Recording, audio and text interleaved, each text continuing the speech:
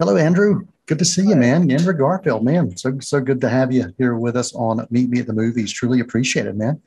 Nice to see you, Noel. Thank you so much for having me. Oh wow, man! What a crazy, awesome year for you. Looking at you hanging out as Jim Baker, and then Tick Tick Boom, and it's you're seeing you take on these true life roles, and maybe some other roles that you'll be able to crawl around in later in the year. We'll have to wait and see on that. Spider-Man, Spider-Man, does whatever a spider can. Spins a web any size, catches thieves just like flies. Look out, here comes the Spider-Man. But I wanted to ask you how your real life approach to artistic pursuits is different or similar to John in Tick Tick Boom.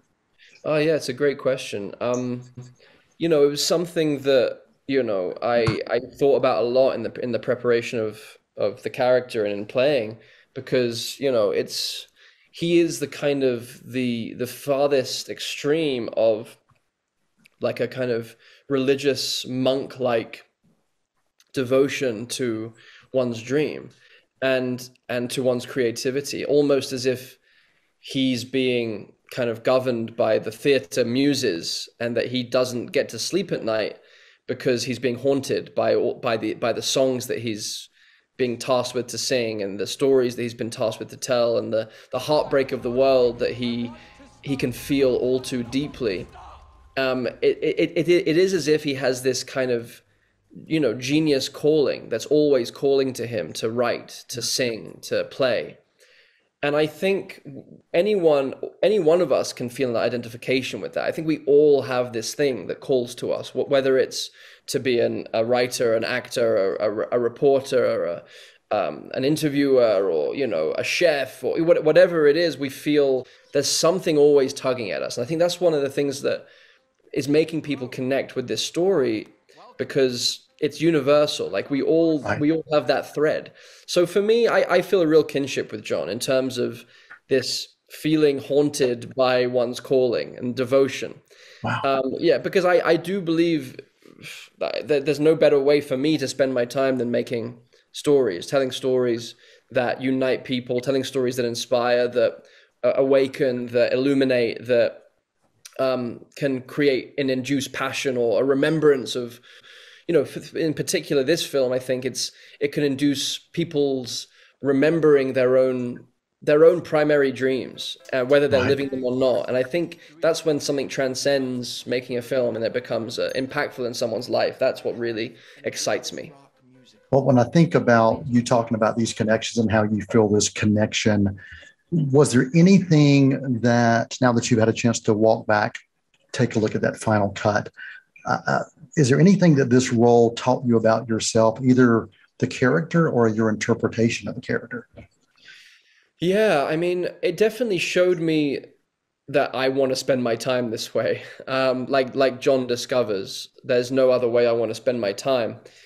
But it showed me that I want to be able to have as much ordinary life as possible, so that I can carry on going back into my artistic work with a full cup.